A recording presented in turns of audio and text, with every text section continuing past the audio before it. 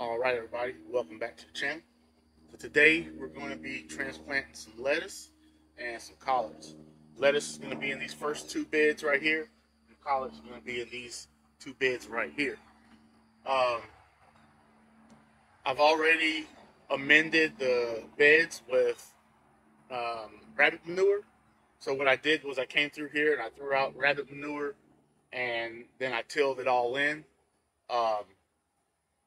And then I came through earlier today and I raked up the beds. So now I have beds set up.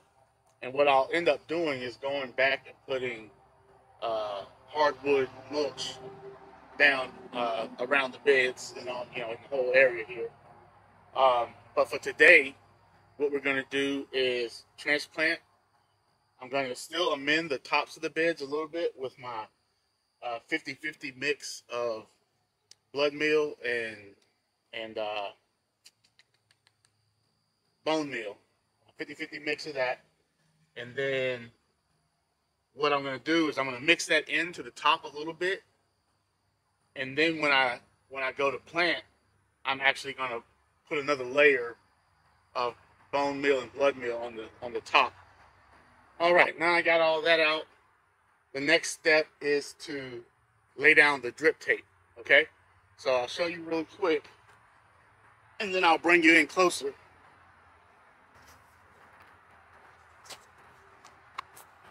All right, so I'll bring you in here close so you can see what I just did. This drip tape right here is running off of the main line. I currently have it closed off, but I'll turn that on once I'm done here. I only have this little junction right here because the tape broke, and so I used that to connect the two together. And then I came in here and I put a staple in the ground to hold that in place. And then I came down here to this end and put another staple in the ground. All right, so before I get started here, I wanted to say something about these trays. These are never sink trays. I also use bootstrap trays, but they're very similar as far as what they do. So let me pop one of these out of here. Easy to pop out, like no issues whatsoever.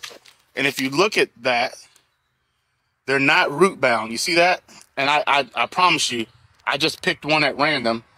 I'll pick another one just at random. You see how they're not root bound? And these have been in here way too long, because what they do is they air prune. I don't know if I can get you in there. You probably won't be able to see it, but they have these little slits inside here that keeps the roots from getting down in the bottom and getting all root bound. And they have a huge hole in the bottom. And that also, it just doesn't give them the ledge down there to get down to the bottom and get all root bound. So, I mean, I could probably keep pulling them out. See that little bit down in there? See that little bit? But that's not nearly, how these should be root bound, considering how long they've been in this tray. Nice roots on them, though,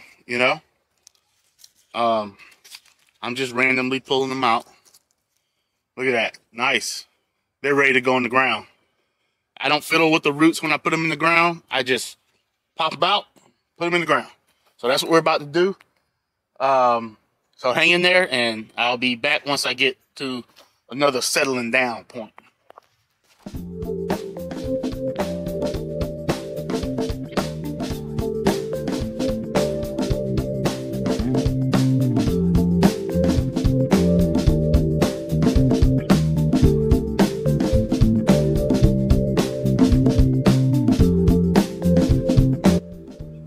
All right, so my shadow's getting a little long on me, and so I need to go ahead and take a break. But I got everything put in that I wanted today. Got all the lettuce in, got the collards in, saving that back area back there for onions.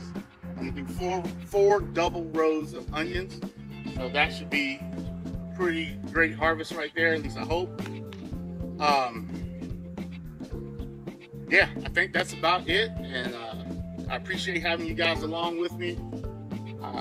The support has been off the charts, except for the one guy that was kind of infatuated about my big belly.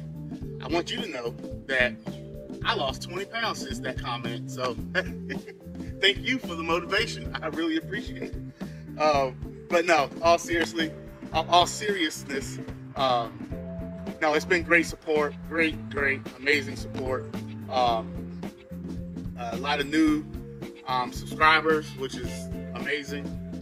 I started this for my mental health, you know, so to see so many people gravitate toward that has been truly a blessing. So I appreciate you guys, and I'll see you in the next video.